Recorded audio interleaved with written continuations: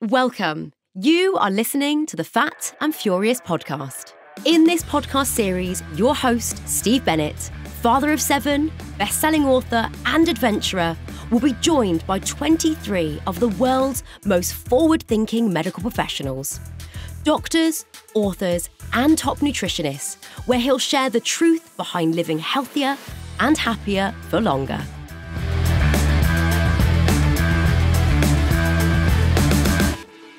Today I'm joined by the incredible Jon Gaunt.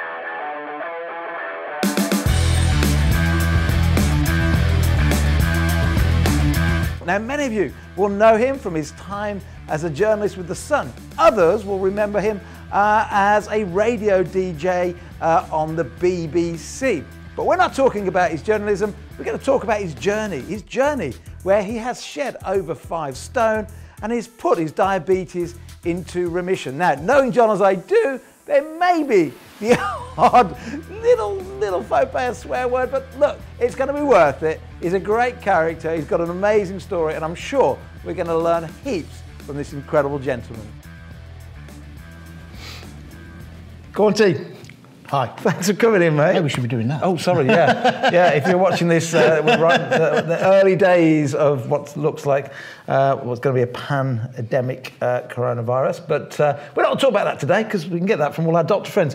I want to know about your journey, a fascinating journey, and many people watching or listening will know from the radio and the newspapers, but this goes out beyond the UK, sure. So tell everybody all about who you are, what you do, more importantly, your health journey. Okay, well, essentially, when I left university, I set up a theatre company. I did that for some time. I did a lot of promotion of alternative comedy.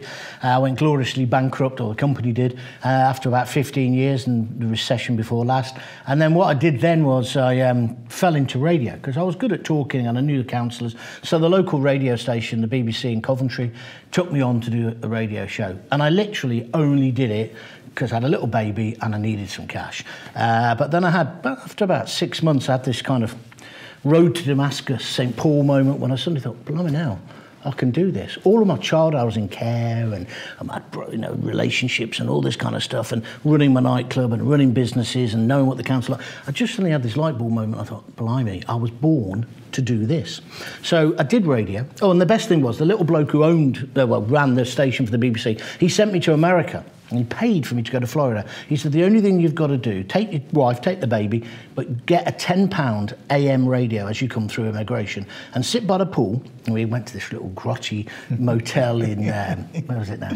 Fort Myers, which is really that posh place, Sanibel Island. So we're in Fort Myers, in this motel, and I'm listening to radio, and suddenly I heard all these American DJs, proper DJs, who spoke to you. And those 2 guys who did a mechanical show, and you think, car maintenance, that can't be interesting. I'm not interested in cars. It was, because they could tell a story, they could tell an anecdote. So I just developed this style. And I don't know how I got away with it on the BBC, because I broke every rule. Well, I do, because eventually I won all these awards. And I got moved to BBC London. And then I was away, so I was there. And then one day I had a phone call from this guy, and he said, would you like to write for the Sun newspaper, which for people who don't live in Britain, it was the biggest selling newspaper. I think it still is. Phenomenal. So I said, yeah, I'd very much interested to talk about it. So I went to the Sun. I met Rebecca Brooks, who's now the chief executive of News Corp, or whatever they're called now, Murdoch's company. And she said, do you think you can do what you do on the radio? Do you think you could write that? I said, I don't know, I'll have a go at it. And then the guy next to me said, we'll pay you this, right? And it was like almost footballers' wages. I said, I'll have a bloody good go. And so I got this job. So I became a columnist on The Sun. So I had a whole page. I always remember I phoned my dad. He was a copper, a retired copper in Coventry. I said, Dad, I got this job on The Sun. It's fantastic. He said, how much? I can't tell you for obvious reasons. So I told him. He went, what? A year? I said, no, that's a month. And of course, for a normal guy. And then that led on to other things. That led on to then I got a job on Talk Radio, Talk Sport, which was mainly a sports radio station at that time. Again, all opinionated. And I did a sort of phone in at 10 o'clock in the morning where it was current affairs and people ring up and moan and blah, blah, blah. And this was all before Twitter, all before Facebook. And I really enjoyed it. And I found it as a way of being able to communicate to people. And I even found this on local radio. It allowed you to talk about the issues that real people want to talk about. And often, the people thought they'd asked David Cameron, the Prime Minister, that question, but it was me. Do you understand? It's about creating that rapport. So that happened, and then for about 3 or 4 years, I was at the top of the game, you know, had everything that everybody would dream of. Jaguars, or Jaguars as I called them, the Range Rovers, the Volvos, the massive house in Northamptonshire, commuted to London, never paid for anything effectively when you went in a restaurant because people knew who you were. It was a weird, weird world. But consequently, you get fatter and fatter and fatter. I was diagnosed with type 2 diabetes about, well, I keep saying 15 years ago, but it's about 18 years ago now. I remember that moment when the doctor said, because I had to give a sample, and it was almost the same colour as his brown cord carpet in the surgery. So I knew there was something up, you know. And a week or so later, he came back and said, it won't surprise you, you're type 2 diabetic. And did you even know what that meant at that time? I knew what it meant because my dad was a type 2 diabetic, but I cannot really put into words, and I'm sure people who are watching will understand what I'm saying, how, I mean, I've made jokes about it, saying, you know, your bum cheeks clang and all the rest, but actually, it's terrifying because they say to you it's a chronic disease, right? And by chronic, you don't really know what that means. You think, you know, and then every way they treat you, it's just as if you're going to go down this path, which eventually will lead to having your foot amputated, or a heart attack, or a stroke, or worse. Right? So my dad's, well, he's 80 in a few months' time, but he was 78, went in, they told him the same, they say chronic, like I say, my dad didn't know what that meant. They say irreversible, which he kind of understood, and degenerative as it gets worse and worse. We'll just keep giving you more and more medication. And yeah, my dad's same experience, horrific. And it is frightening, but let me tell you what the most frightening thing is, and I want to give this message to anybody who is a type 2 diabetic. All of what you've just said is right, and all of it is wrong, of course, because you can reverse type 2 diabetes, or certainly go a long way towards doing it if you eat the right way, low carb, high fat. However, what's worse than that is our reaction, probably your dad's reaction, same as mine. That at first, we're scared stiff, so for a month or so, we take our metformin or whatever tablet they give you, and we try to eat how they tell you. Now, the other problem is, what they tell you to eat is largely wrong, but we'll come on to that later. But you then get to a stage, after a month or 6 weeks, where you think, if I have the tablet, I'll be all right. And that's one of the major problems, in my opinion, with treatment of type 2 diabetes. What we need to be saying to people is, you can reverse it. Most of you can, if you've certainly just been diagnosed, or at least you can go some way to it. You don't need all this medication, or you need a balanced set of medications. Some doctors will disagree with me. I went 15 years getting more and more drugs. I started off on one metformin. People will be familiar with that. A lot of people can't tolerate it. It can give you terrible cramps and diarrhea. I hope you don't mind me saying that, but that's what it can do. And it just went up and up and up. So then I got on Genocide. When I found out about these tablets, do you get your tablets and you take them out and you get that piece of paper, you just throw that aside, don't you? People should read that piece of paper with their medications because it's blooming scary. Well, Genocide is basically a form of insulin in tablet. It puts on, according to Dr. Jason Fung, great doctor. Great doctor, one of my heroes, a guru, it puts on £7 a year on average when you start taking Genocide. So then you go back to your doctor and they say, well, you need to be losing weight. And you say, actually, I've only put on weight since you gave me these tablets. Fung talks about this in his book, the Obesity Code. And it's brilliant. But anyway, so the whole way of treating it from the beginning is incorrect. They need to say to you, look, it's about lifestyle, change your food, but of course then we need them to change that eat well plate idea. The eat badly plate. Or the eat death plate, is as I go. A third of your diet being starchy carbs or cereals. It's just nonsense. Anyway. Absolute nonsense. Anyway, so what we do, what happens That's why you're here, by the way, to help us champion that with the theme. And we had Jason Fung on recently, actually, great guy, but all the UK doctors that we work with, that we all want to either get rid or change that bloody plate that put my dad into diabetic and made you diabetic because all the guidelines are wrong. Now, don't get me wrong. I don't just blame the Eat Well plate. I also blame me. I love my beer. I don't anymore. I don't drink beer. I drink wine still. But I used to just drink too much. I eat the wrong food. Now, then ended up doing a show in London. You're going at 5, 6 in the morning on the train. Then you're finishing your show, and I used to do the breakfast show when I was in Luton. Go out and have a fry-up afterwards, but have it with chips and everything else, and then sweet. So I'm responsible as well. Yep. But largely, type 2 diabetes is down to those guidelines and to the medication. And my wife said wrote a blog about, she used to wait for me to, she called it the quietly despairing wife. I've been with her, married to her 30 years, was with her for 7 years before that. She used to sit outside the doctors thinking, this time, they'll give him a rollicking. And, but I used to come out smiling, and she'd say, what happened? I said, oh, well, talk to them. And they, what did they do? Oh, gave me another tablet, and she'd go mad. Because I'm good at talking, so I'd go and flirt with the diabetic nurse. Almost flirt with John, Oh, yeah. And I think most blokes are like that. Yeah. And then, so all that happens is you keep getting these tablets. I ended up on 10 tablets a day. Oh. I ended up at 22 stone. I had gout. I had erectile dysfunction, obvious reasons. And I also, what else I have? Gout, erectile dysfunction, type 2 diabetes. My sugars were 91. That's high, isn't it? Oh, yeah. I mean, the woman, like getting a blood pressure test, right? So she'd go, come in like this, and she'd put it on, and then she'd go, and then she'd say, I got it, take it off again, and she'd say, relax for a minute, and then she'd do it again, because she was trying to get it anywhere near the guidelines, and she couldn't. Yeah. And so I was in a terrible state, and I think I would die. Well, It was about 2 years ago. I think I was sitting on the settee, because by then I was no longer on the radio, and I was not writing for The Sun, but I was doing other bits and bobs. And I think I was melting into the settee. I was like Jabba the Hutt. And you know what? I think I'm like many, many blokes in this world who almost give up on themselves. Their wives give up on them as well. And so it's just, you're just kind of waiting to die. It's pathetic. And difficult for you, difficult for your wife and your kids. Just because it happens over such a long period of time, that almost becomes the norm for the kids. It becomes the norm. Bring me this, bring me that, bring me the other, right? So I wasn't drinking Cokes and all those things anymore, but I was doing, as this plate says, I used to eat a banana, thinking that'd be good for me. And Lisa's mum, my mother-in-law, God bless her, no medical training, she said, you know John with his diabetes? And so Lisa said, yeah. He doesn't half eat a lot of bananas. I don't think they're very good for him. And I go, shut up, what do you know about it? It's one of my 5 a day. I know. 6.5 teaspoons of sugar, of course, if it's ripe, when it digests. But I didn't know any of this, because the NHS, well, they don't know about it. Most doctors don't understand what we're now talking about. Yeah, and that's not as slow on doctors, is it? The fact is that in their 5 years of medical training, less than 1 day on nutrition. Doctors are great at identifying what's wrong with us and working out what tablets and medication we need and all that sort of thing, and that's what they're trained to do.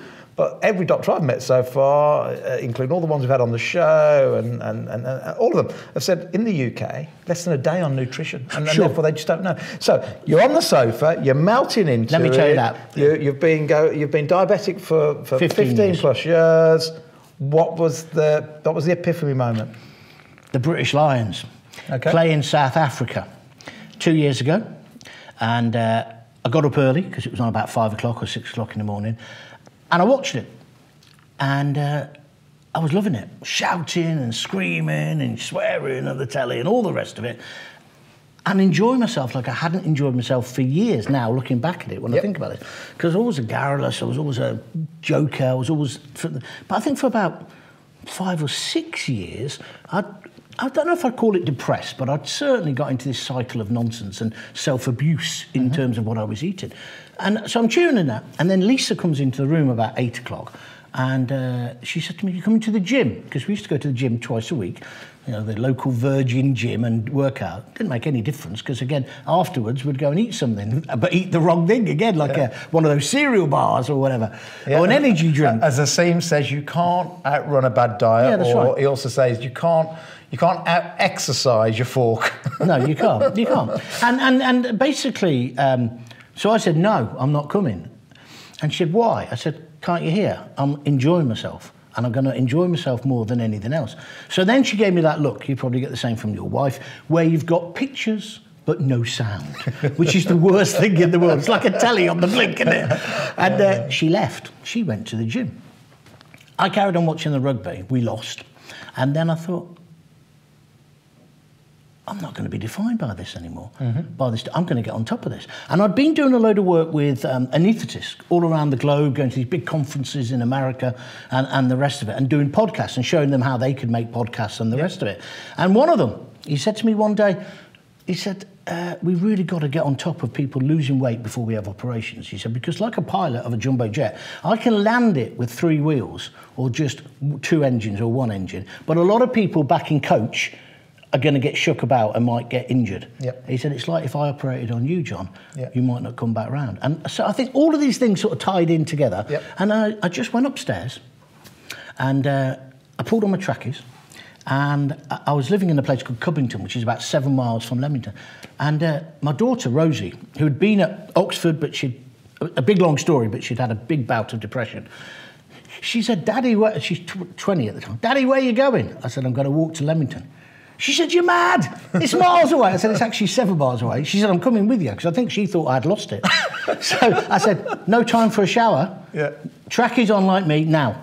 So we went, right, and we walked. This was the actual day of the rugby? Yeah, that day, June the, well, I've got it on my... So I start walking, and she comes with me, and we talk about the problems she's had, and da-da-da-da-da. Absolutely killed me. By the time I got to Leamington, I was almost crawling. And then she said, so what are you going to do now? I said, I'm going to do it every day. And so every day, and even now, I walk nearly 7, maybe 10 miles a day, depending. But I do walk. I certainly do at least 10,000 steps a day. That's an absolute core thing. Now, after 2 or 3 weeks, I wasn't really losing any weight. And then I just started researching. And thank goodness for the internet. The internet is terrible for so many of the ills in society, but it's also a way of you discovering about your health. You've got to cut through all the stuff. And I learnt about low carb, high fat. I changed to that.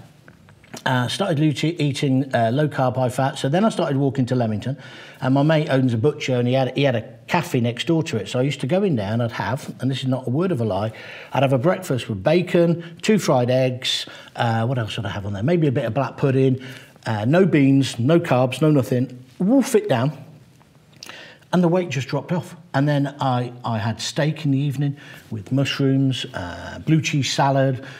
Just learning from other people who had done similar things.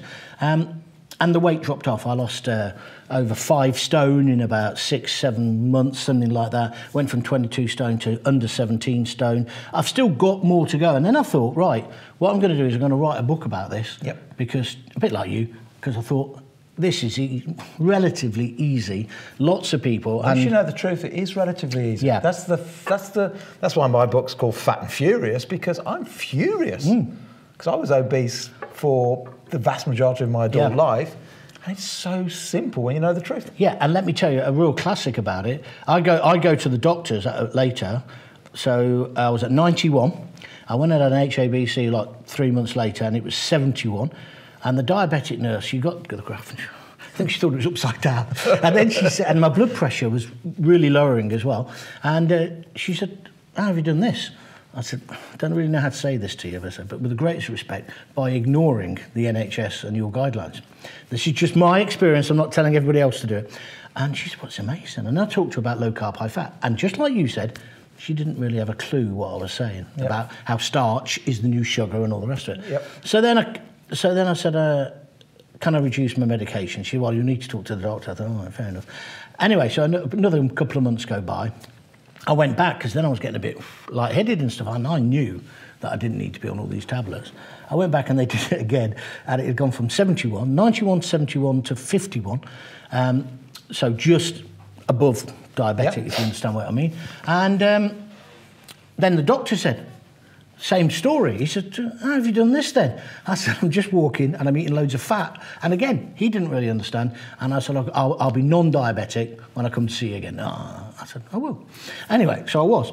And so, yeah, that's how I did it. And then I got kind of angry, like you are with your thing. And I thought, I want to write a book about this. And I want to tell other people. And also, I want to make a bit of money. I want to turn it into a business, and I want to show people how to do it, because it's not that difficult. I mean, it's hard if you just do it on your own. I found it hard, you know, on the internet and stuff. So, and I thought, well, so I said to my daughters, both of them, who obviously were massively relieved that I'd done this, and my wife. Sure. You know, because all those problems, the gout, the erectile dysfunction, all those things had gone as well. The mind fog had gone, you know, the depression, the irritability. And I just took myself off all my tablets, and then the doctor said, OK, once he saw the figures. I didn't tell him, which, I don't recommend. But then I said, right, I'm going to write a book, Rosie, you can help me.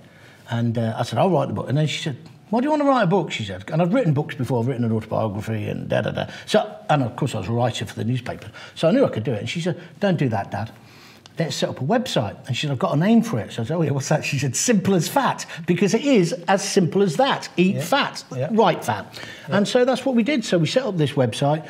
It's taken ages to get it up and going and off the ground. We went brilliant, by the way. Oh, thank you very much. Brilliant. We went and... simpleasfat.com. We'll put a little link below for everybody to go and find this website. And not only is it brilliant, I love some of those stories on there for again, what I love is you haven't gone for the young demographic, you've gone for our age and people, well, there are some young people on there, but real people, real stories, real before and after photographs, none of this bull, whatever they call it, editing software, real people, real stories, massive weight loss. Yeah. Well done. Yeah, thanks. Well, what I just decided, because I'd written for The Sun, I can write in a tabloid fashion. And when people slag off tabloids, they really you can slag off the politics of tabloids, but don't slag off the people who work there.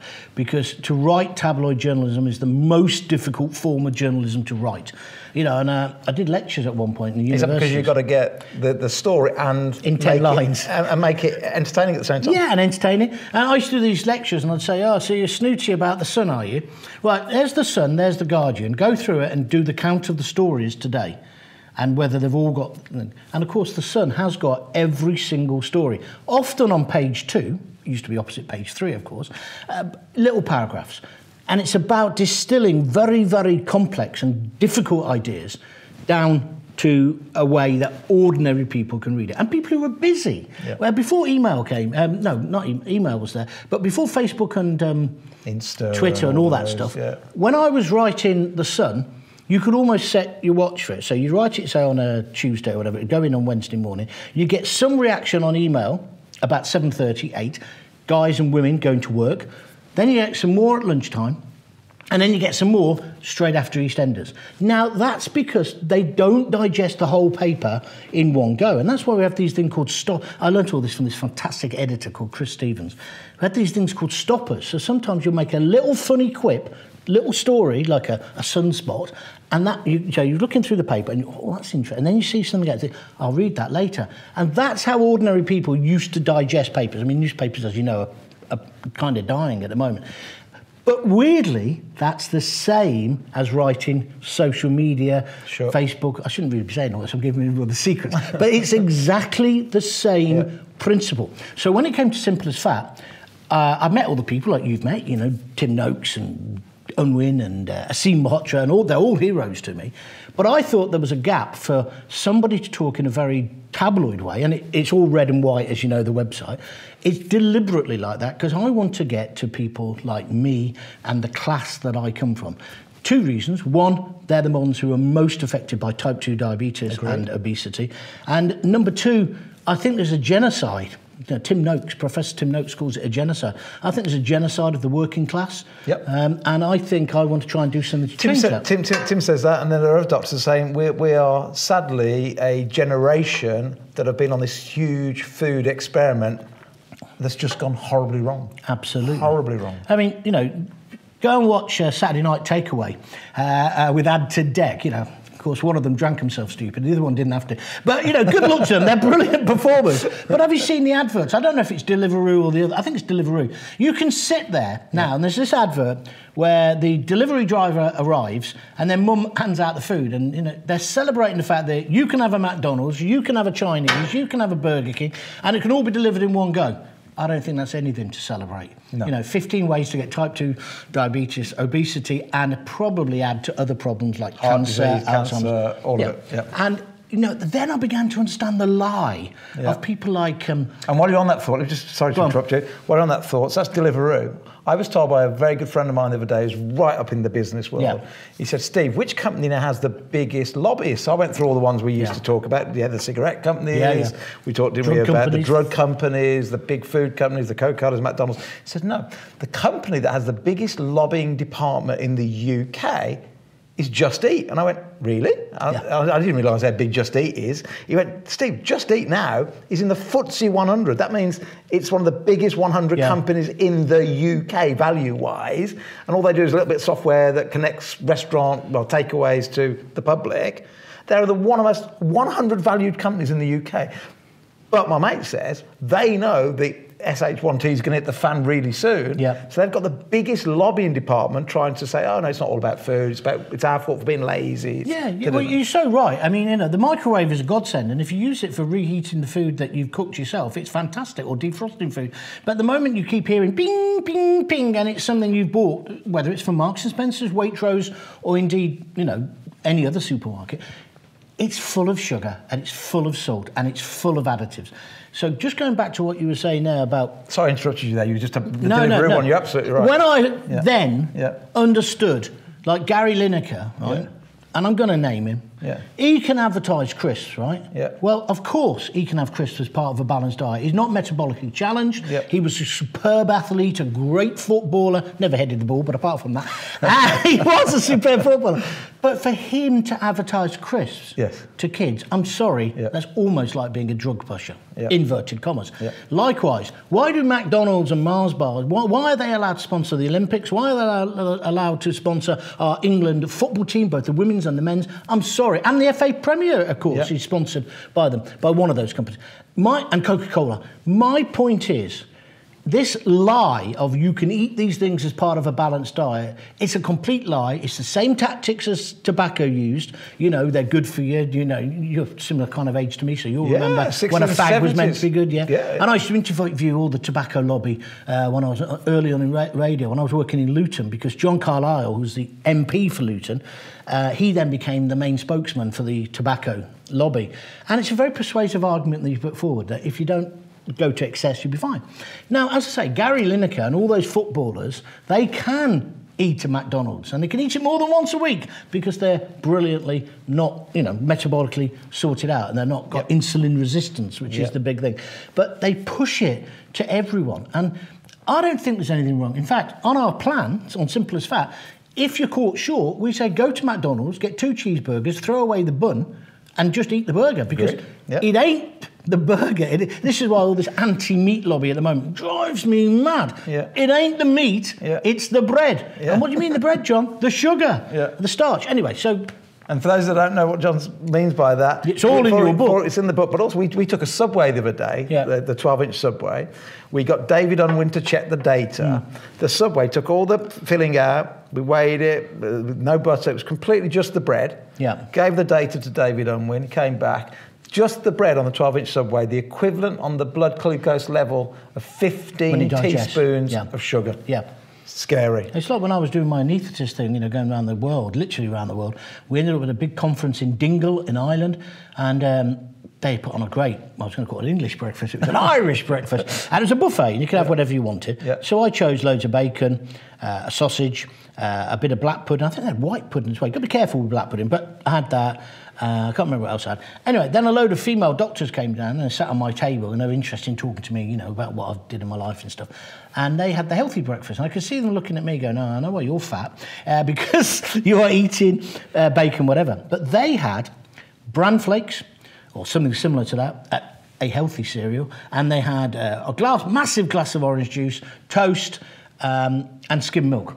Now, their breakfast had much more sugar than mine. Yep. Nobody knows that. Yep. And so one of the things I want to try and do with Simple as Fat, and I know you're trying to do with Fat and Furious and with Primal, is to tell people the facts. Yep. And then they can make their own decision. I don't want to be, don't do this, don't do that. Yep. I don't want to be the nanny state. That's why I'm dubious about the sugar tax and the rest of it. I think we need to attack manufacturers, but individual choice. And I'm also very aware that the areas of, say, Coventry, where I come from, places like Tile Hill and Wood End, these huge council estates, and whether they're mostly black people or Asian people living there or mostly white, it's irrelevant. What's happened is the parade of shops has closed down. These people haven't got the money to get into town, but when a massive frozen food company opens, that's where they're going to get their food from.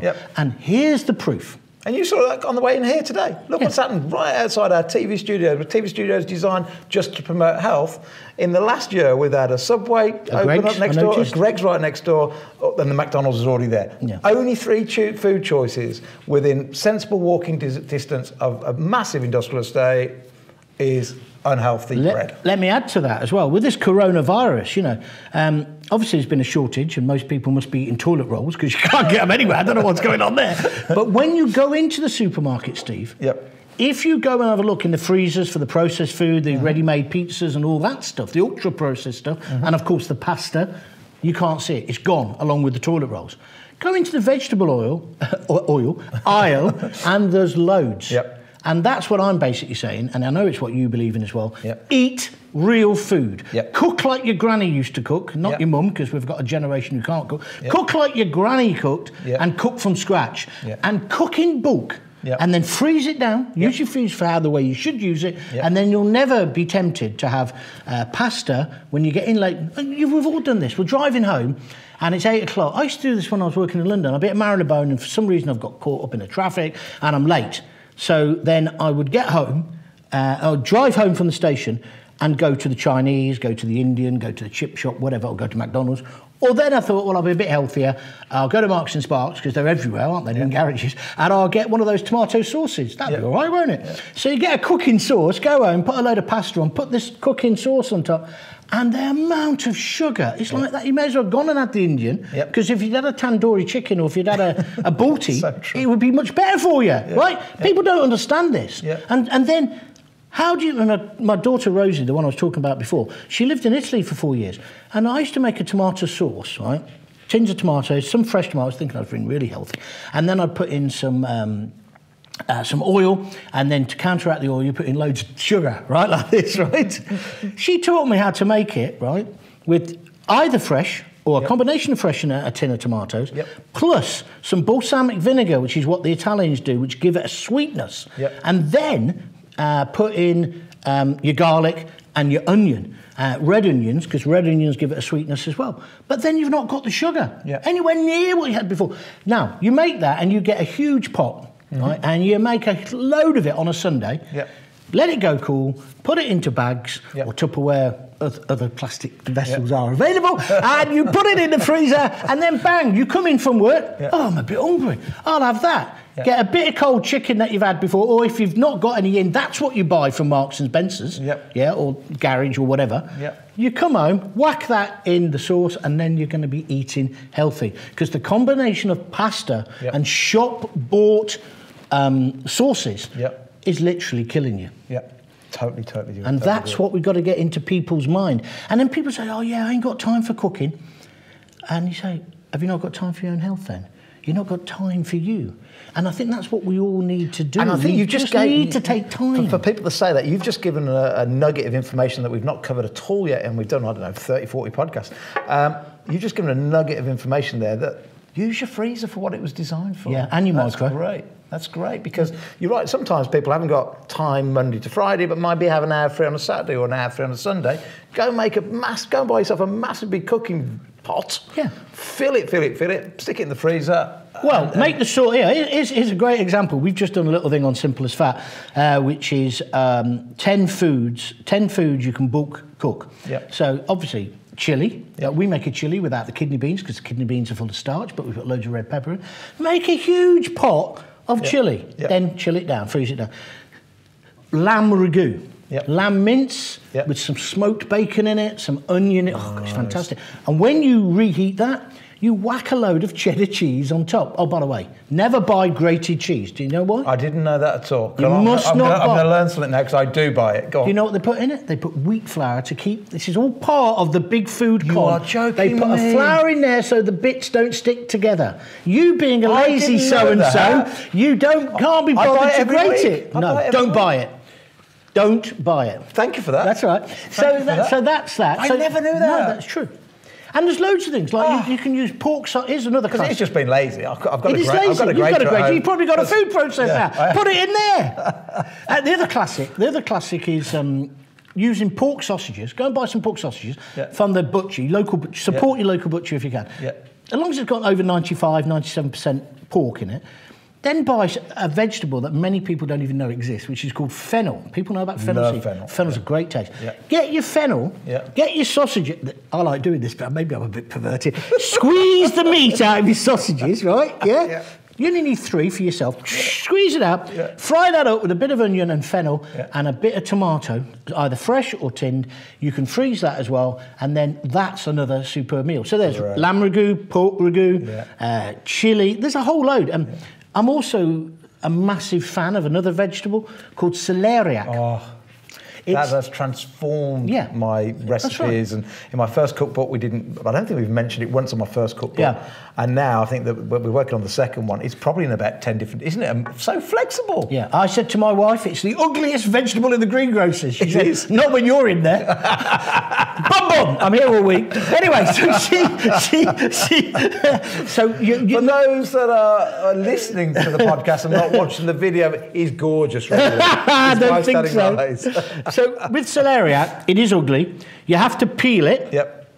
And then you get it, and then you dice it. Now, you can use celeriac for everything. Celeriac mash, you can use chips, you can use it. Any way you use a potato, roast potatoes, you can replace them. The only problem is celeriac, it's like a combination of, what would you say, a parsnip and a turnip? Yeah, it's got a slightly different taste. But the second you get used to that, I mean, we actually did it this weekend, just gone, we made chips out of it. Yeah. Because with the kids, you've got to, educate them, but you've got to undo all the bad things I've done to my kids over the years before I learned. Because it's your fault and my fault. All my fault. My oldest 2 kids do struggle with their weight. Yeah. I've got a 30-year-old daughter, just turning 30 this year. I've got a 29-year-old daughter, 28-year-old son, and I've poisoned them most of their life. And I'm having to undo that. Yeah. And I'm even having to undo it for my younger kids as well. So you still got to make food look like the food they want. Yeah. So I make tiny little chips out of it. Yeah. But once they got used to the flavour, they forgot what the old chips... I find with the chips that if you put the chips with olive oil or... I know you're a great believer in this, coconut oil. Yep. Put them in the oven like you put an oven chip, and then when you take them out, just get the roasting pan you've done, put that on top of the cooker and turn the rings on, and then just maybe a little bit more oil, bit of Maldon sea salt, I like flakes, flick it over, and then just shake them around for maybe 5 minutes, then they crisp up, and it's really nice, because they are watery. What does the putting it on the grill... It crisps them. Does it? It crisps them more than it'll ever crisp them in the oven. That's all of this, you should have had my wife here, because or my daughter, because they're the ones who've been inventing it. Going back to that Italian tomato thing, another secret of real Italian tomato sauce is just to get the whole garlic, the bulb, drop it in top. Don't even take the skin off it, and then that melts down. And then the best thing, it's a bit like when your mum used to do cooking with cakes. Everyone wants to fight for the spoon and lick the bowl out. Everybody wants to fight and get the bulb. Squeeze it into your mouth. Oh, brilliant. And so I love roasting garlic. So again, same thing. Good for you. Chop the top off, stick it in the roasting tray with all the vegetables, and then squeeze it out. Yeah. Oh, gorgeous. And of course, great if you've got a cold or to ward off colds, garlic. You know, there's loads of things. Garlic, turmeric, all these things. And so I just suddenly learned this. Now, if people are listening just on the audio side, I'm still fat, right? But I have lost. No, I am. I've lost 5 stone, right? Yep. I was morbidly obese. I'm still obese, right? But I won't be for long. You've only been doing this 2 years? Yeah. So you did about 18 months doing it. But I won't. But then again, also, I was worried about getting baggy skin, because when you had a gut like me, right, that's what I'm worried about that. So I'm just taking it steady. Yep. But then I realised, Steve, and I really want to say this to everybody who's fat. Let's recap, for those that are just jumping halfway through, you've reversed your diabetes. I reversed my type 2 diabetes, got rid of erectile dysfunction, got rid of gout, cleared the fog in my head. My skin is, I'm 59, but I don't look 59 anymore. You don't. That sounds really big-headed. No, I thought we're the same age. I'm 54. Yeah. So, and I rediscovered the joy of life. Yeah. I want joy in my life. I've had too much fed-upness. Anyway, what was I going to say to you there? So I've done all those things, but I've still got to lose more. But I didn't want to get the baggy skin thing. And also, I suddenly realised it ain't about target weights. Nope. And it ain't about weight even. Nope. Never, ever become a slave to the tyranny of the scales. Yeah. one of the techniques I did, I bought a pair of... I had a 54-inch waist. So I had to buy everything from... I can't say it, can I? Fat illegitimate son, so.co.uk. Actually, those sites were my saviour, because you can still get relatively fashionable stuff. Yeah. But I bought a pair of chinos, and they were Farah, right? Farah make that, mate. And they're brilliantly made, I'll give them that. But I bought a pair of 54, and they're in khaki. And then I decided I'll buy a pair of 52. And I put the 52 on my bedroom door, on the hook, right, inside. And I looked at them every night. That was your motivation. I'm going to get into you there. I'm going to you. And I've done that all the way, down to... I'm about 39 at the moment. So I've lost about, 15 inches off my waist. Fantastic. Now, I say to everybody, take a photo of me. And here's the craziest thing, hey? What? For every inch, it's all in the book, for every inch you lose on your waist, on average, statistically, prolongs your life by 2 years. Yeah. So you've already added 30 years to your life. I don't know about that. Statistically. Yeah, statistically. But also what I found was, I found that a great motivator. But I always say to my people, get your lover, your boyfriend, husband, whatever it is, significant other, to take a photo every week on the same day, just in your underpants or your bra and pants. Keep it for yourself, no one else needs to see it. Get a notebook and write down your collar size, your chest, your bust, whatever, all the way down to your ankles. Because it's a great motivator looking back. And then, if the scales don't move, because I don't know whether you found this, sometimes you've lost no weight on the scales, but your clothes are hanging off you. It takes a bit of time for it to catch up. And also because we retain so much water some days, and other days we don't, depending on what we're eating. So you can see it going up and down quite a lot. So you're right that there are other ways rather than just jumping on the scales to measure it. I did the same as you. I've got my obese self photograph on the inside of the cupboard. I've got it everywhere in my house, just because I just remind myself I don't want to get back there. Don't want to go back there. And I've just got to a stage now where I do want to be thinner, but mostly I want to be healthier. And so when people say to me, oh, you haven't done this, you haven't done that, and they're usually thin people who have never been fat or certainly have never been type 2 diabetic, it all feeds into this idea that type 2 diabetes is, and also because they call it late onset, that somehow it's all down to the fat person or the diabetic person, it's their fault. And there is personal responsibility, but the largest part is the lies. The lies and the food industry. And that's why I like a See Mahotra, because we often talk about food and we talk about junk food, and thereby we immediately in our brains see McDonald's and the rest of them, Kentucky and all the rest of it. But actually, it's the ultra-processed food that's on the supermarket shelf. Why is there such a push? I mean, I'm not anti-vegetarian, by the way. I'm not particularly pro-vegan, but I'm definitely not anti-vegetarian. I had a beautiful aubergine parmesan dish last night that for a meat eater like me, basically you probably know it's aubergines, it's tomato, it's loads of garlic, and it's loads of mozzarella, and then loads of parmesan on top. When you eat it, it feels like you're eating meat, like a mincy lasagna. It's just fun. In fact, it's better than a meat one, in my opinion. So I'm not anti-vegetarian, but this whole anti-meat, this nonsense that cows are going to destroy the world and the rest of it, why are they pushing that line? I'll tell you why. Because they want you to eat cereal and ultra-processed. And then you talk to a veggie or a vegan, and I won't say the manufacturer's name, but they're eating that stuff that Mo Farah eats, and it's grown in a blooming laboratory. I'm sorry, I'd rather have Daisy the cow or her mate who's eating grass. Proper grass. Like they always have done. Precisely. Obviously not. And then they do that lie where they talk about the Americans, where the Americans keep them in sheds and feed them rubbish and feed them stuff that cows were never meant to eat. I'm not in favour of that. I want free-range pork. I want free-range grass-fed beef. But if you eat that, how can that be bad for you? How can it be bad for you? It's my favourite subject I could spend hours on, and the reality is the vegans, the vegetarians, and actually the meat eaters, we should all be on the same side. We should. The side we should be fighting is real food against fake food. And you're right, the meat that grows in the sheds in America, because it's terrible in America, it's horrible. That's why we shouldn't have their food standards imposed on us. Now we're coming out of Brexit, because their food standards are rubbish compared to the UK. Their cows in sheds probably do have a negative effect on global warming. The cows that roam and eat grass like they've always done have a positive effect on global warming because they eat grass, and grass grows and grass sequests carbon dioxide, and that offsets by far more than the belching and the farting and the methane and so on. So you've just got another doctor, amazing doctor, Dr. Patrick Holford says, follow the logic and not the money. Yeah. You know, look at the logic. Of course, cows are good for you and good for the planet and da-da-da-da. And again, I'm not anti-vegetarians at all, as long as they're vegetarian for the right reasons. If they're vegetarian because they don't eat cows for religious reasons, or they just love pet animals and all that, totally get it, fantastic. But if they're doing it for health reasons, they're wrong. If you're doing it for environmental reasons, they're wrong. So you just need the truth. Well, it's like... Get back to the truth. It's like my daughter's boyfriend, her mum, and him, but she's a Hindu, right?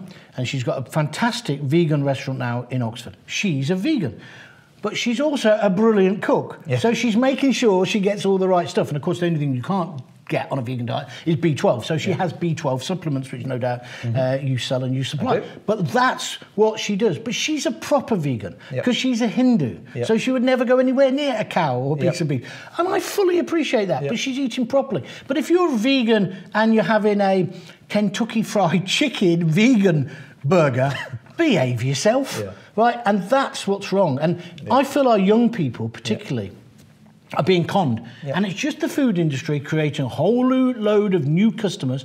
And then, of course, you've got big food and you've got big pharma. And I don't mean Farmer Giles, I mean PHARMA. Because then when you get fat and diabetic, they'll give you the tablets. And not only will the tablets attempt to cure you, they'll get you fatter and more diabetic. And then feed into that idea that I said right at the beginning of this interview, that as long as I take the tablets, I'll be all right. Well, you won't. You won't. And that's what my message is. And your good friend, a very good friend of yours, I know, he's been on the show a few times, Dr. David Unwin says, GPs should be in the business today of following the logic and wherever possible, de-prescribe. Yes. David said, I'm so embarrassed in some sense that I spent my whole life prescribing. But today, I now look at the logic. How can I help somebody change their lifestyle instead of prescribing? And if anything, I'd love to try and, where it's safe to do so, take them off the medication, take them off the And dose. I think a lot of this, when you talk to people about low carb, high fat diets, a lot of the medical industry say, oh, it's not sustainable. People will fall off it. They'll do this, they'll do that. Well, I don't want to be rude, but is Weight Watchers and Slimmers World, which I've both been to both, are they sustainable with their sins and they're counting their calories? No, because I think the percentage rate of people who go back... Of course they don't. And here's the best one. They don't want you to be successful. There's 10 food companies in the world, in the end, as you probably know. But Unilever used to own Weight Watchers, and Unilever now provide all the ready-made food for Weight Watchers via Heinz, who they own.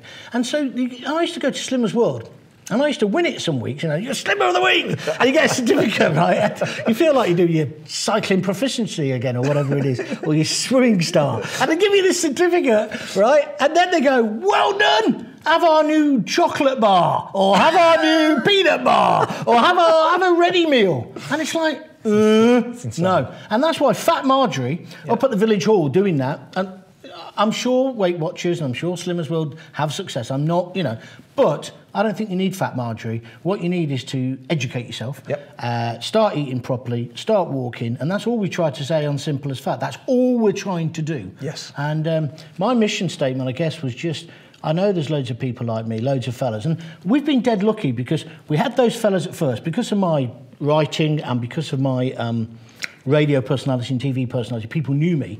So it was great to get people to sign up at the beginning. Big blokes like you've seen, like James, who is a security guard at Tesco's, but is a part-time funeral undertaker, right? He's lost 4.5 stone with us, right? Brilliant. He's a proper bloke, tattoos, all the stuff. But they signed up, and then we didn't have many women.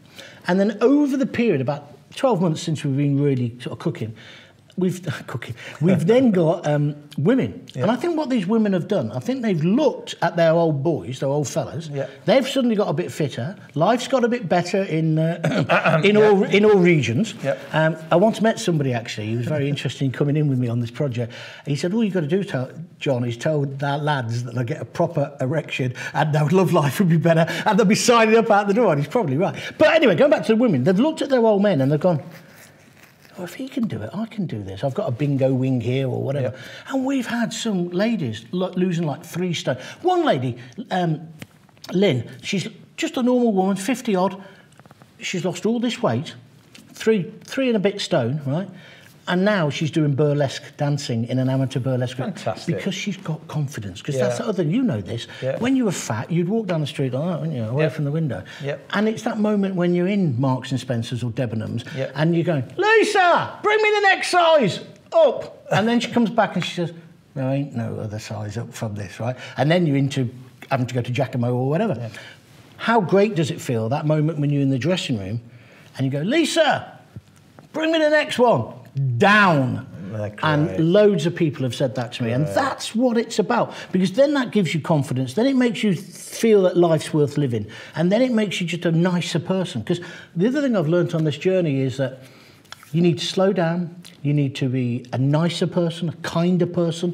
You still be aggressive and all those things and striving, but just take a bit of time. And so I've got more into that. I've got into, I say to my people, not at the moment because of this virus, but I've been saying, go to the cinema once a month with your wife or your husband or whatever, watch a film.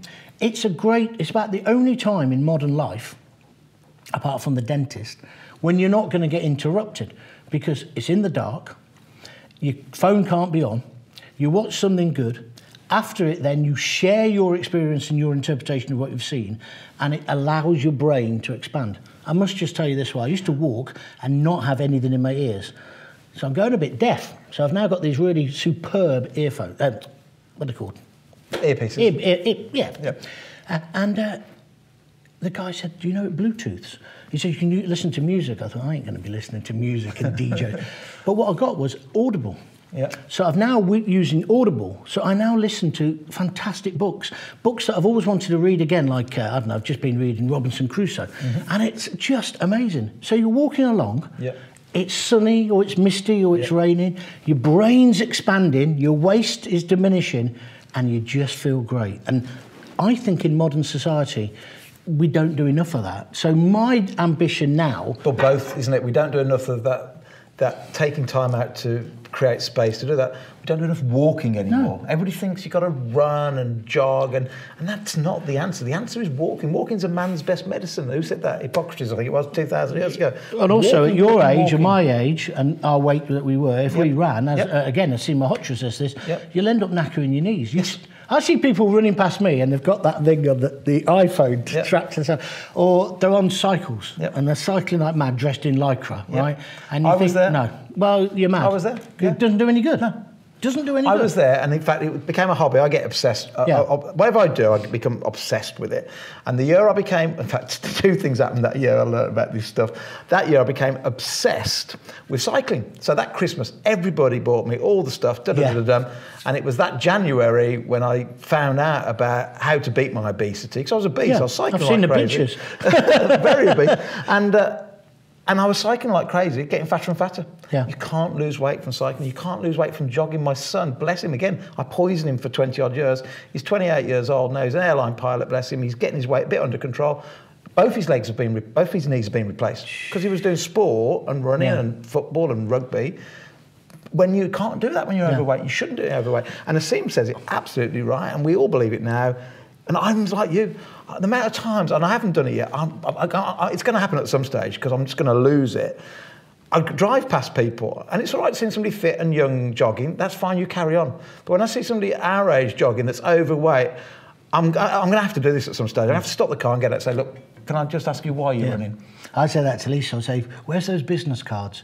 Right, and it's like a short, you know when you've been married forever, you have like a code. Yeah. And what I'm saying is, we need to give them one of our cards.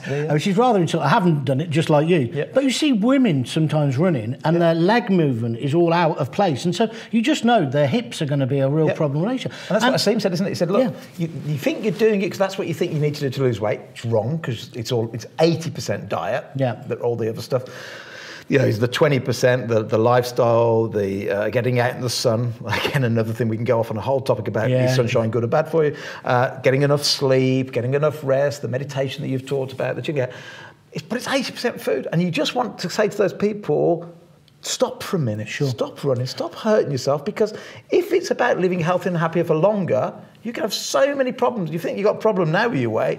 You're going to have a massive problem 20 years down the line. It's the same. See, I believe in gentle walking. Yep. You don't need to put Lycra on. Yep. You don't need to buy expensive stuff. As you get more into it, you might want a decent pair of shoes and invest in them, 80, 100, 150 quid, because it's now part of your life. You would invest. And that's what I keep saying to people, invest in yourself. And also be selfish. You will never, ever get how you want to get if you're blown off course by people who say, go on, Gaunty, have another pint, it won't hurt you. You've got to get out of that. But also, I feel that the walking frees your mind, and I think that's all you need to do. I don't think, like gym, I do some weightlifting, but I've got a bench which I bought, but you don't need to buy a bench, you could just do it on a chair. 2 or 3 sets of dumbbells, different weights, that's all. And again, in a sense, coronavirus, people are saying now don't go to a gym because of transmission of the infection. But you just don't need it. Arnold Schwarzenegger became Mr. Universe with hardly any weights, just doing body weight, press-ups, sit-ups. Here's another cracker. I walk in Warwick Park, St Nicholas Park, just down the road from where you are, and I walk around that park. Sometimes I'm doing it at 5:30 in the morning, and I'm on my own because I don't like walking with anyone, or even Lisa. I just like to be on my own. And we haven't got a big enough dog to take. I've inherited a toy poodle. Don't ask, it's my daughter's. But you've seen my 2 dogs. So I just walk around. I know I'm going to get a proper dog soon. But I just walk around, and then the gym opens, and there's a fabulous public gym and swimming pool, owned by the council. It's great, but it's got huge glass windows where the gym is. And as I walk past and I see the breath coming out of me, I see these people running on treadmills, looking out to the park. And they're like this, and they've got their headphones in, they're not communicating. And it's just like, you're mad. Now, I've got my earpieces in, I walk, and some old boy might say, hello, how are you? And we might stop and pass the time of day. I can just click it off, but I can still hear him. But these people, they put the headphones in, they don't speak to anybody, they're on the treadmill, they think they're doing brilliantly, and actually they're damaging themselves, both physically and mentally, because when you get in the fresh air and you meet other people, your brain expands and loads of stuff disappears. I know all about the endorphins and all that, that's all happening as well. But you've got to be part of a community. So I walk around the park 4 or 5 times, then I go up through Warwick and the shops are opening. No, often I go uptown, down, and you see the shops opening, like the local butcher, and it's a bit like being in a Jack and Ori story. And then when you come back later, it's busy and the traffic's built and all the kids are going to the schools.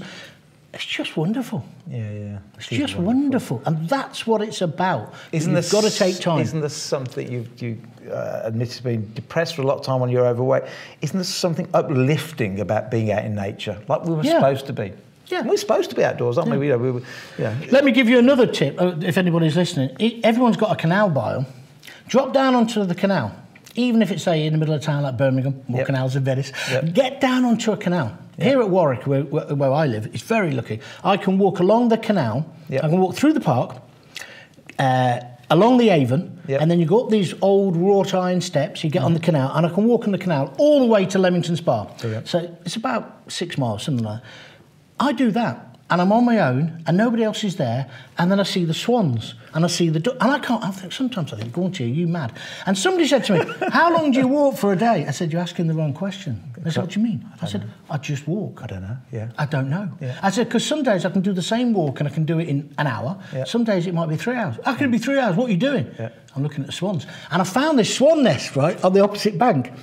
And obviously the female swan didn't get off it for days, weeks, it felt like, right? And eventually she did. And then the cygnets were there. And I know I sound really poncy. No, this is beautiful. It's brilliant. This is life. This is this is what real life is about, isn't it? And I noticed you're not wearing a watch. I don't wear a watch. I never wear a watch. And I wrote that in my first book, that if you look at what they call the blue zones, those areas around the world where people live, into the centenarians and sometimes super centenarians, 110 years, they don't wear watches. And they don't wear watches because there are times when we're in business, and there are times and in school and all that, and kids, there are times, of course, we have to wear a watch and have an alarm and what. But when you don't have to, get up when you feel you've got enough energy, go to bed when you feel tired, and then go for a walk, and don't count how long you've been walking. Walk till you enjoy it, and when you finish, go home. I feel a bit like that guy in the film, what's it called? The film with Tom Hanks, where he just walks, just runs. Oh, not Rain Man. Forrest Gump. Forrest Gump. Yeah. I do feel like him some days. Yeah. I'm just walking. Yeah. I'm just doing it. I mean, my big ambition, my wife works at the RSC, which has been closed down in Stratford at the theatre there. And one of my ambitions, I tried it one day. I walked from Warwick along the canal, and I was going to walk all the way to Stratford. I'm the only bloke who can get lost on a canal, which is straight. I ended up in nearly bloody Birmingham, right? So then I've looked at it again now, and I know why. You need to come up one canal, and then in this little village, cross the road and go on another. I missed it, but I will do it one day. Yeah. But that day I did walk 15 or 16 miles, and I phoned her and I said, I'm in this pub. She said, what's it called? I told her the name. She said, where is it? I said, I don't know. I said, can you have a look? Just put this in and come and pick me up because I'm absolutely cream cracking. Yeah. But it's stuff like that. I just lose myself. And I am lucky because I'm self-employed, so I can take that time, I guess. But I think everybody can, because people say to me, well, I can't because I'm busy. Well, so get up earlier then. Yeah. You can if you want to. Go to bed earlier, get up earlier, yeah. And I've kind of just said during this this coronavirus disaster, don't use that as an excuse not to carry on eating properly. Yes. If you prepare now, you can carry on. Yes. Because we all try to make excuses. And don't get me wrong, I'm not a saint. You know, it's a birthday. You might have beer rather than when you know you should stay on the wine. We all do that. But the secret is then to get back on it, isn't it? The secret then is to say, that's not taking me away from my lifestyle. I mean, I haven't eaten bread and potatoes, and I've got no ambition. I mean, I go for a curry. Got some great curry houses where I live. And Mr. Muhammad, who runs the bullshit I go to, he's now got used to the fact he ain't going to sell me a £2.95p nan with where all his profit is, right? So I say... Well, the first time you went in, I bet it was a different story. Oh, it was. He just looked at me as if I was an alien. Well, you don't want rice? No, that's what he said. Nan? I said, no. Rice? No. What's those things you have at the beginning that are crispy? Poppadoms? Yeah, no. So he said, what do you want then? I said, well, I'll have butter chicken. I'm looking after my weight. And he looked at me and said, so you what? Because, you know, it's lady with butter.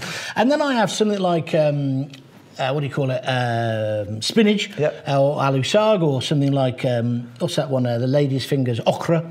Have a side dish. So you still have a load of food on the table, but when you get up, I keep telling my mates about this because they don't believe me. When you get up off the table, you don't need 3 short people underneath your tummy to hold you up. Yes. You know that whole thing about you can drink 8 pints of lager, we've all done this, and then have a curry, but try having a curry and then 8 pints of lager. Now, I'm not suggesting this. I would say it isn't the curry, it's the bread. Yes. It's a bit like, you know, I had a mate who used to call him Donna. People say, what do you call him, Donna? I said, well, it's a bit like a Doner kebab. Nobody fancies him until they've had 8 pints. It's that kind of thing, you know? And it's when you learn these little tricks, you just feel so much better, don't you? You just feel... Yeah. I mean, my advice in the coronavirus is don't use it as an excuse to eat poor food. You can't go to the restaurants at the moment. So take that time, that night you would have gone to the restaurant, go to your website, go to my website, learn a new recipe for something you've never done before that's healthy. Use every opportunity that you would have gone out that night to the restaurant, can't go tonight because it's all shut up. Let's learn a new dish together. I agree. And get cooking. Get cooking. Get cooking. Yeah, that's the message that you keep saying on your website. It's so easy and it's so delightful to do it, you know, and discover the beauty of things like eating an avocado with a teaspoon. Just slice it in half, get rid of the stone, be careful when you go there. Get rid of the stone, and then just get a teaspoon and scoop it out. And then, when no one's looking, just flick it back a bit, the skin, and get the rest of it off. Don't waste anything. You know, I love King Henry VIII type food, you know, ribs and stuff where, you know, lamb cutlets. Oh, gorgeous. Fry them. Yeah. That's the thing I learned. You can get lamb cutlets. I used to get the lamb cutlet, cook them face down, if you understand what I mean, and then I'd cut the fat off, right? Yeah. That's the best bit. Yeah. So now I get them, I put them on their side with the fat down first, in a frying pan, with or whatever oil you're using, coconut or whatever. I render that fat down so that fat goes crispy and disappears a bit. Yeah. Then I flick them over, load of salt, a bit more oil or whatever I'm cooking in, and then I take them out while they're still pink, and then I put them in a big square bowl, say 4 if I'm having them, with a big dollop of mint sauce that we made ourselves, because you've got to be careful. That's another way you put weight on, the condiments. But a little bit of mint sauce, and then just dip them with your fingers, hold them like that, and obviously you'll be careful nowadays with the virus, but then lick your finger. Henry VIII grub. Yeah. Knowing full well it's doing you good, especially if you accompany it with a huge salad on the side in a different bowl. Yeah. That's the kind of food I like. You're the same as me. I used to cut the fat off because I used to think it was right. I was with the Maasai. This was the year before I went primal. I was with the Maasai. I was obese, and I'd get up and go jogging every morning, and they'd see me do this. And then that afternoon, they grab this goat, they kill it in front of me, and they cook it and they give it me, and I take the fat off. And this guy, this Maasai, spoke a little bit of English. He said, Mr. Steve, you do that running thing every morning. I've noticed every morning you do that running thing, and you take the fat off to be big Englishman. I went, no, the opposite. I do the running every morning and take the fat off because I want to look like you, slender. And he went, it's not working, Mr. Steve. and that was one of the three things that I got to change. Yeah. Everything I've been taught must be wrong then, because he's right. He looks brilliant. He doesn't go jogging. He looks slender and fit, and he eats the fat. And that was one of my catalyst moments. Well, that is the primal way, isn't it? Yep. Not just you, but the primal way of eating. Yep. We used to run naked across a plain, grab a buffalo or whatever it was, slaughter it, and then eat it. And this was before we had agriculture, before we had cereal. And then we'd eat the meat for 2 or 3 days, however long the tribe was going to eat it. All of the meat, the offal. Everything, until it was all gone. Yep. Then we'd eat the bones and chew the bones and get all the marrow out, and we'd get the fat out and all the rest of it. Collagen and all the good stuff. because we didn't know how to smoke or preserve food. And that's the way it was. Yep. We're just being conned into this other thing. It's so annoying. It's so frustrating. I don't know whether we'll ever get the message out there completely. Because, again, Lisa, when she's at work, she'll go and, say, because she's not had time to eat because she's been doing something else, she'll get to work and do one shift, then do another shift, and then she'll go and get a load of vegetables or a piece of chicken, whatever, and then she'll go across, and all the actors at the RSC, and she pours on loads of olive oil or loads of cheese, and they go, oh, what are you doing? How come you've got such a perfect body, with all that fat? She says, that's because I eat the fat, as long as it's good fat. And people just don't understand that. It's been totally and utterly demonised. Yes. As you know, because you talk about it in your book, it's all based on fake, false science. Yep. Back there with the president having a heart attack, and then Ansel the stuff from Keys Harvard. And that Ansel Keys guy. Yep. Basically, they lied. Yep. They massaged the figures. Yep. All the dietary advice comes from there. Agreed. They now all know it's wrong. They know, they absolutely know. Yeah. And they're still lying to us, and they're still killing people. And so when the sugar scandal really breaks, and of course people who run sugar, they turn slavery into an industrial mechanism. They don't give an SH1T about your health, right? These people treated black people as subhuman, right? Their ancestors, right? So they don't care. So when the sugar scandal finally breaks, it'll be bigger than tobacco. Agreed. Because they aim sugar in all its forms at children. Yep. Try and eat a Farley's rusk and you'll know what I mean. Yep. Or baby food. And that's so terrible, because it's giving us disease. It definitely is promoting disease almost from cradle. I'd suggest even perhaps before, because when you're pregnant, brilliant, let's get a cake. Right. Oh, you've had a baby, let's have a cake. Like, oh, you've died, you're dead, let's have a cake. Am I right?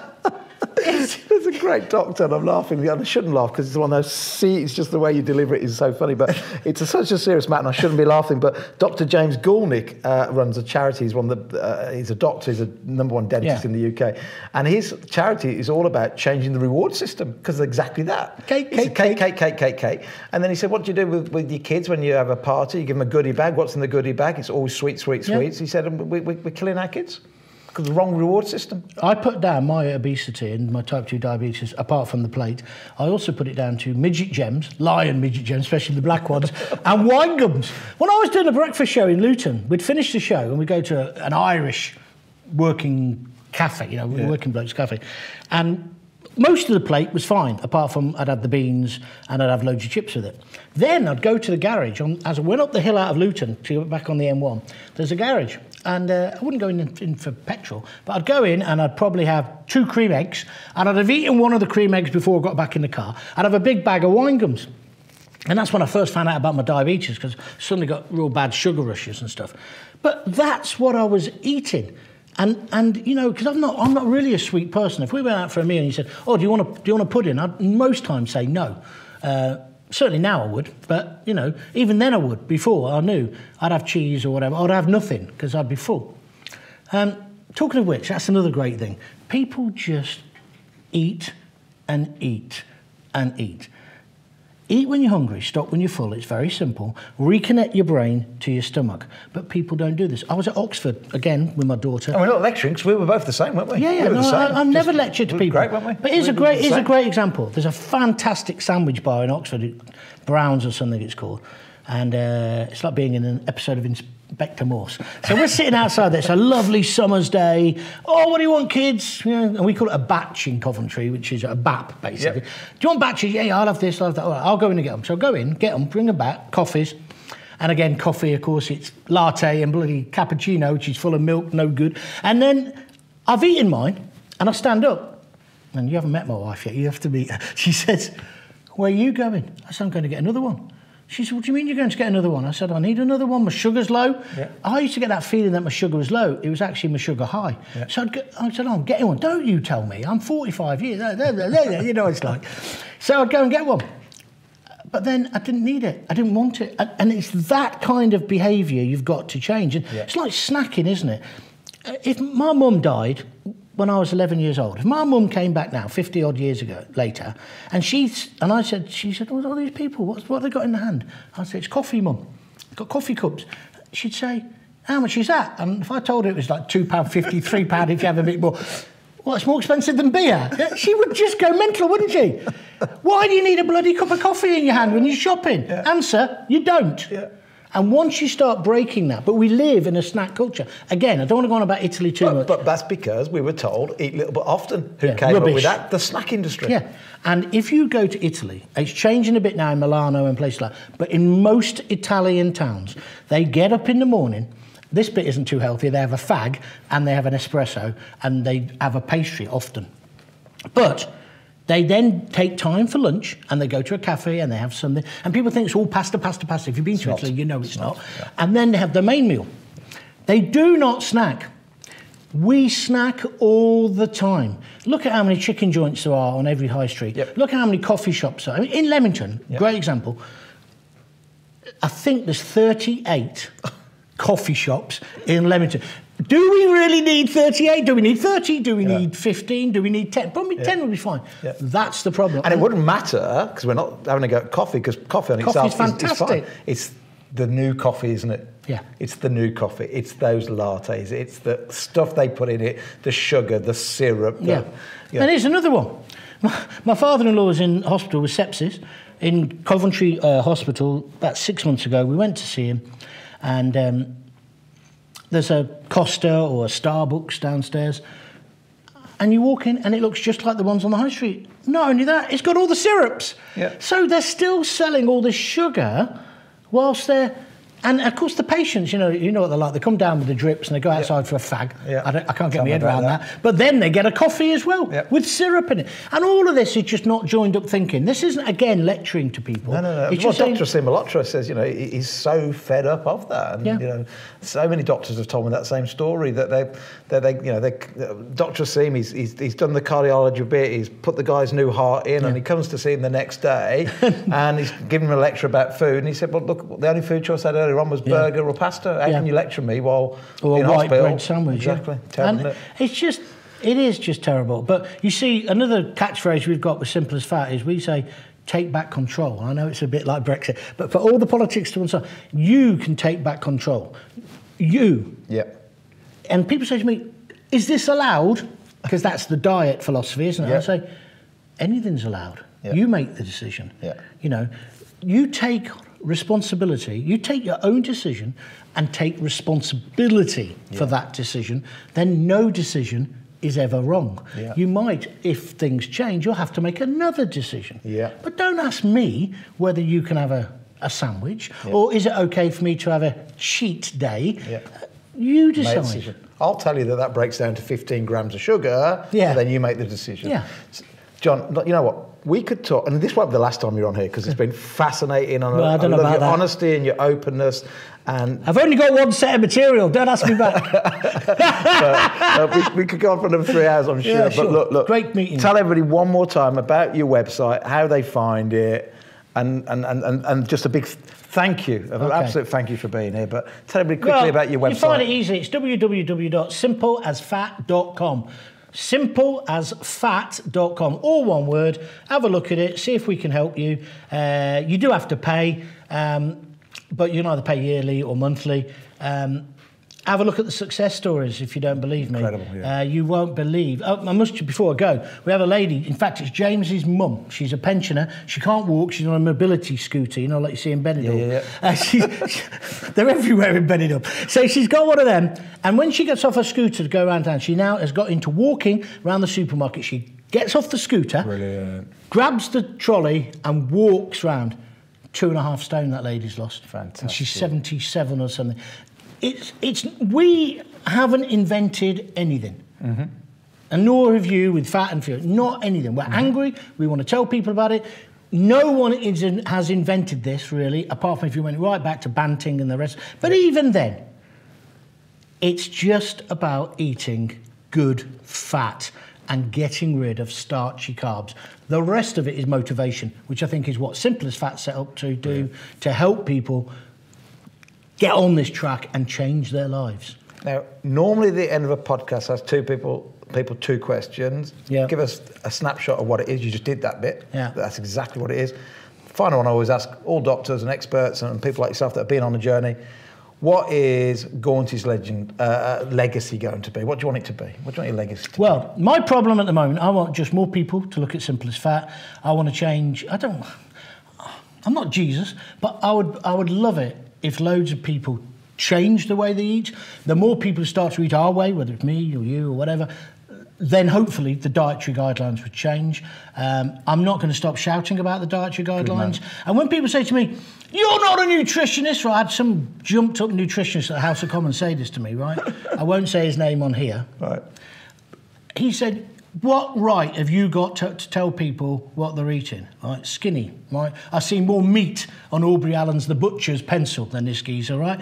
What right have you? I said, I'll tell you what effing right I've got. I was a type 2 diabetic for 15 years and it's idiots like you who made that continue. That's my experience. I know what it is to be ashamed. I know. And Miriam Margolis did that great show the other day. And people go, oh, you shouldn't say fat, you know, it shames people. No, I was fat. I was morbidly obese. But it was people like you who've never been fat, and then he said his name there, how dare you lecture? And you're telling me you're a nutritionist, right? I could be a nutritionist next week and do a 3-month course. I can be one. You put, oh, no, I went to university. Oh, really, right? Oh, really? Yeah. I'm so impressed. Yeah. Now, I'm not talking about doctors. Doctors are a different thing. Yeah. So I guess my legacy, I would like people just to take control of their lives. I'd like the dietary guidelines to change. And I'd just like people to understand. Yeah, well, let me just finish on this. People say, what do you replace the chips with, Gaunty, when you're having steak and chips? More steak. Right. More steak. What? And your problem is, what? No hash browns with your breakfast. What do you have instead? More bacon. More bacon, yeah. What about tomato ketchup? Well, did you know there's 3 teaspoons and an average serving of sugar in every single bit of tomato ketchup? Make your own. Or get some cherry tomatoes, fry them in with your bacon and butter, and then squash them if you want a little bit of sweetness. That's what it's about, yeah? Yeah, I'm with you. Lovely, lovely spending time with you, my man. I don't know about that. They're lovely. You're an absolute star. If you are listening to it on a podcast, do, if you get a chance, listen again. There's so many gems in there. Or watch it on YouTube. Gaunty, thank you very much, my man. Lovely. If you enjoyed this podcast, then why not subscribe to the full series so you can hear from all the incredible health professionals we spoke to. For the full story, you can also get the book Fat and Furious, written by Steve Bennett, available on Amazon. And to say a huge thank you for watching us here on YouTube, we are even offering you an exclusive Amazon discount code so you can get yourself a copy. For more details, head to the description below.